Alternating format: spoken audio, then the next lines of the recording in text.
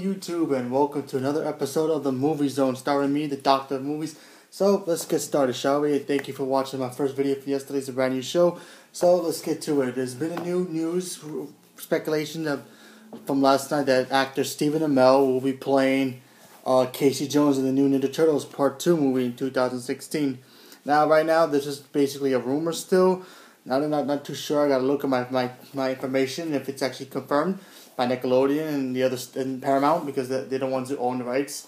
Remember, you can't go online, look up information, find out who's playing who in what movie unless it's been confirmed by the studios or the actors or directors. I mean, he's saying that he is, but like I said, he could be going for the role right now. We don't know yet, but until I find out the actual truth, to me, I'm considering this a rumor. And my thoughts on this, I think it'd be pretty cool to see him in Ninja Turtles. I mean, Casey Jones is one of those characters. He's a badass, but he's also one of those guys who's goofy, but he likes hanging out with his friends, the Turtles. Because he was in the first Ninja Turtle movie, and he was awesome. And then they didn't bring him back in the second original movie. And then the third one, he was only in a couple of scenes. And the actor who played him from the original, he was pretty good. So, I mean, I really like Stephen Amell. If you don't know who he is, he's actually Arrow on the CW. The story about Green Arrow. Such a great show. Cannot wait to see more. And, hopefully he ends up being him. So, that's the first topic of the day. The second topic is there are new rumors now speculating that, now this is a rumor, basically saying that in the new Batman vs. Superman Dawn of Justice movie, the first teaser will be attached to Mad Max Fury Road. Now, speculation is also saying, other websites are saying that they have sources that it might be true, but honestly, I have to say, in my opinion about this, I don't believe it, due to the fact that Comic-Con is coming, and Marvel a couple weeks ago said that they're not going to be at Comic-Con, but they might be there for something small, maybe for Ant-Man. But if I was Warner Brothers, I think I would keep it at Comic-Con just so we can stick it to Marvel, because Marvel so far has been basically the juggernaut of bringing out the best superhero movies yet. I mean, DC so far has only got Man of Steel, and hopefully next year Batman vs. Superman does well. So hopefully this happens. I mean, I wouldn't mind, because I'm going to go see Mad Max Fury Road. And the new trailer just hit. I'm about to talk about that pretty soon. And, let's just see what happens. I mean, I hope it's true, but honestly, I wouldn't mind also if they don't put it out until Comic-Con of this year. So, topic, now we're going to get into the movie review trailer reviews. We have two new trailers to talk about. Last night, the Mad Max Fury Road trailer 2, I believe, 2 came out. And it looks incredible. Mad Max Fury Road is one of those movies where it's the Mad Max is played by Tom Hardy.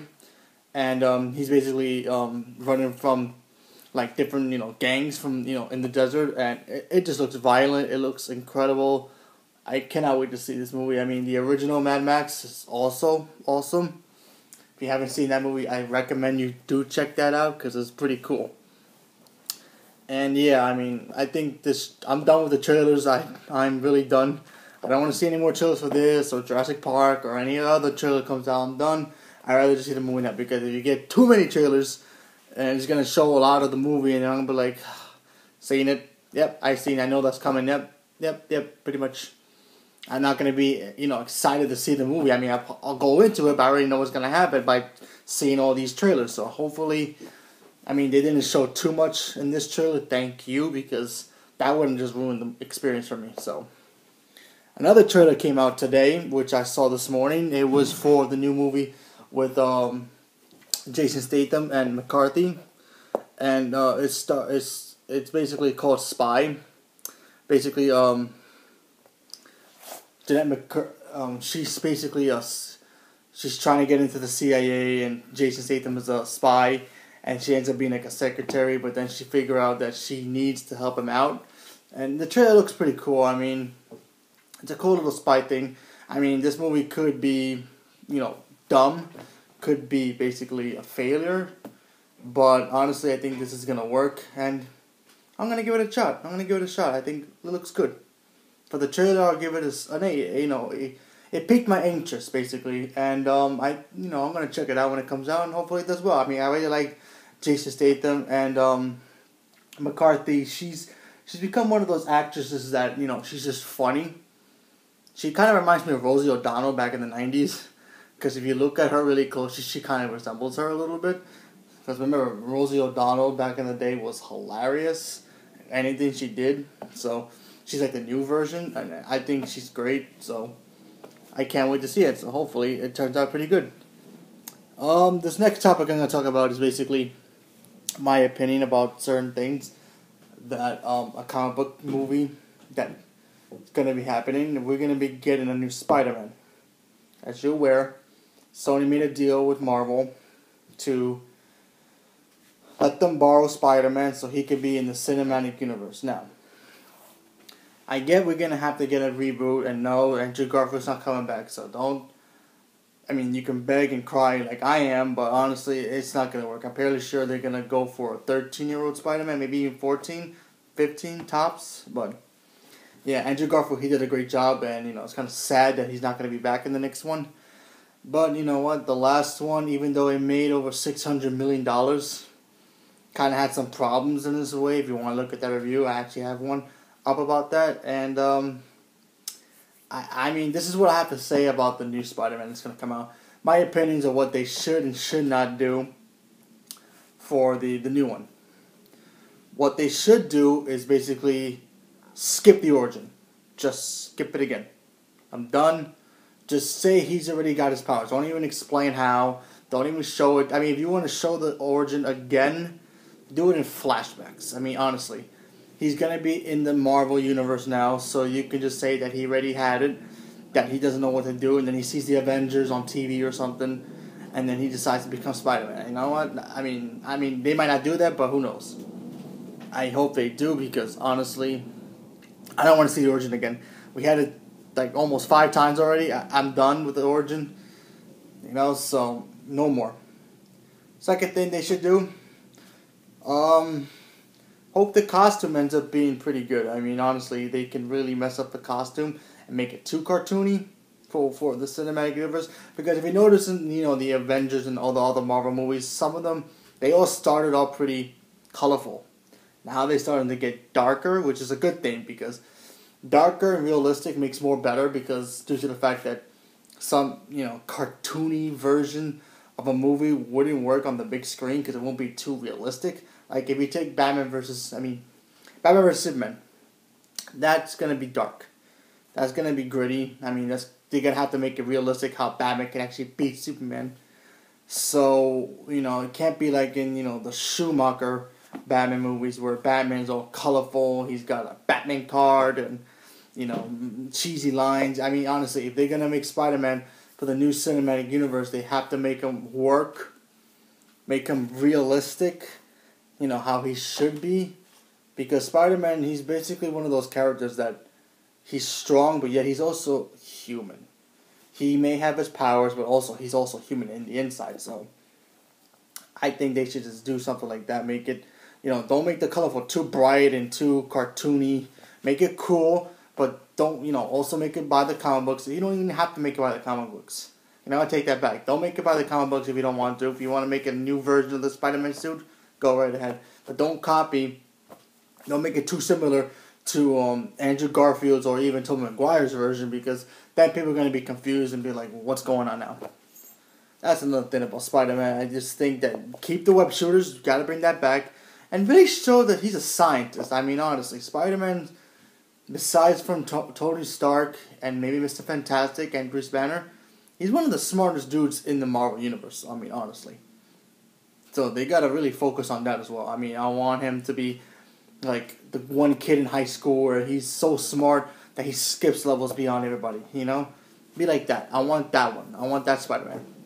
Because remember, in the comic books and in the cartoons, he does make his own web shooters and he does all that good stuff. They did some of that in the Andrew Garfield version, but they can really push it to make it like he's just as smart as Tony Stark, or even Bruce Banner. Can't use Mr. Fantastic because he's in another studio. So speaking of trailers, there is now a new rumor about the Star Wars trailer, the official full-length trailer, could be attached to Avengers. Now, Avengers comes out next month in May, which makes sense. May the 4th is coming out, so that's a Star Wars day. Could happen, could not, who knows. My opinion on it, I think I wouldn't mind seeing it. I wouldn't mind going to the movies, watching and getting ready for the Avengers, because I really cannot wait for that movie. And actually seeing that. But anyway, I'm off topic, I'm sorry. Back to the Spider-Man thing. I think for the next Spider-Man movie, this is my opinion. I think what they should not do. Don't use Green Goblin so early in the movie. I mean, honestly, he's not the Joker where, in Batman, where you can put the Joker in any of the Batman movies and it will work. I mean, Green Goblin, he's like the Joker in a way. He's Spider-Man's Joker. But honestly, I kind of want to see other villains. I'd rather them, work towards the Green Goblin. Make it him be the last villain of the 3rd movie, maybe in the 4th. Build him up. Don't just put him in the movie right away. As his first villain, because in 2017, supposedly he's supposed to be his own solo movie. So honestly, Spider-Man gonna become Spider-Man, and then he's gonna fight the Green Goblin again. That's gonna be Tobey Maguire's movie all over again, and then this is gonna be sloppy, and then people are not gonna be like. What they should do is just give us some villains that we haven't seen yet and make them realistic, people. Electro, he was good, but he also started off pretty dweeby. The guy was a complete loser in the movie. Jamie Foxx, he's phenomenal. He's a great actor. Honestly, but I felt like watching him, it felt like Jim Carrey's Riddler, honestly. Even a lot of critics out there can agree about that. Give us a villain that we haven't seen yet. And don't give us Venom. Don't not give us Venom yet. I'd rather you build him as well. Because that's another villain that you can really mess up. If you've seen Tobey Maguire's Spider-Man 3, you know what I'm talking about. Basically, give us a villain we haven't seen yet. Maybe the Vulture, Kraven. Don't do the Rhino. Because a lot of people are going to be upset to the fact that you're going to mess up the Rhino again. Due to the fact that you kind of made him a Transformer. Don't do him. I wouldn't want to see him right away. Maybe down the line, but, put somebody we haven't seen yet. Kraven the Hunter, the Chameleon, Scorpion, Shocker. Spider-Man's like Batman. He's got such a great rogues gallery that they can use anybody. But honestly, build towards going forward in the sequels, for Venom, Carnage, and Green Goblin. Put Mysterio. There you go. There's a good villain right there. Start off with Mysterio and let him fight him off, and then build towards those villains. Give us something we can look forward to. Because if they mess up Spider-Man again, I don't think fans are going to be like, you know what, Sony? Sony's still going to be in control of this. Sony's going to be the one making the film, but Marvel's going to be helping. So hopefully Marvel tells Sony, listen, let's do this, let's do that. Work together to make Spider-Man great that he was in the first 2 Spider-Man movies. So hopefully that works. And thank you for watching my show. Stay tuned for my review coming up soon. Will be Fast and Furious 7. So stay tuned. Thank you for watching Movie Zone, and I'll see you tomorrow. Thank you very much. Have a good day.